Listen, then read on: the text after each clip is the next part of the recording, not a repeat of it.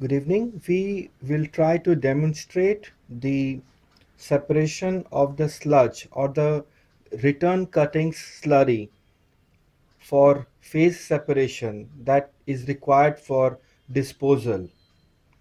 We would like to show you the polymer, which is PolyCat, which is supplied in the thick gel form, and here we have a diluted solution of the same PolyCat. What we have here is in a graduated cylinder some 100 ml. Now this contains approximately 25% solid content of the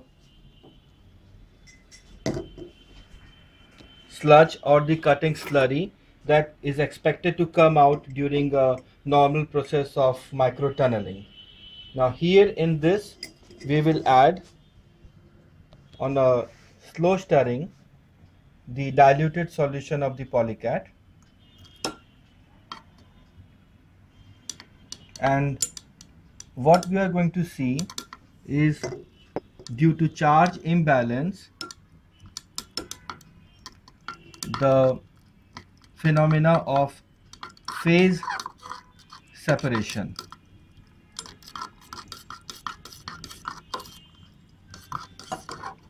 With a small addition, the phase separates and we will now be able to collect the water, almost clear water.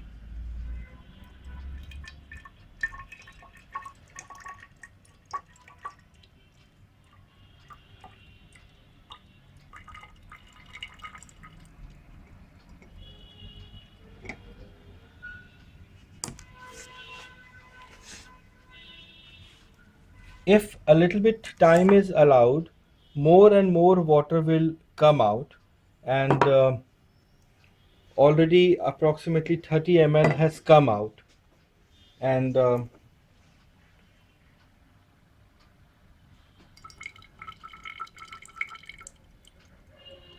with other mechanical process that is available on the job site, it is possible to squeeze out the water, leaving around 20 to 25% of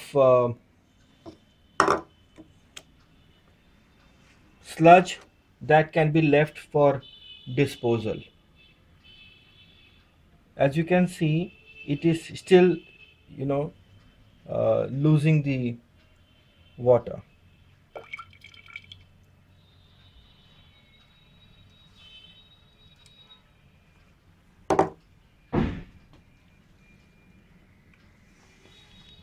Approximately 35 to 38 ml already collected, and you can keep collecting.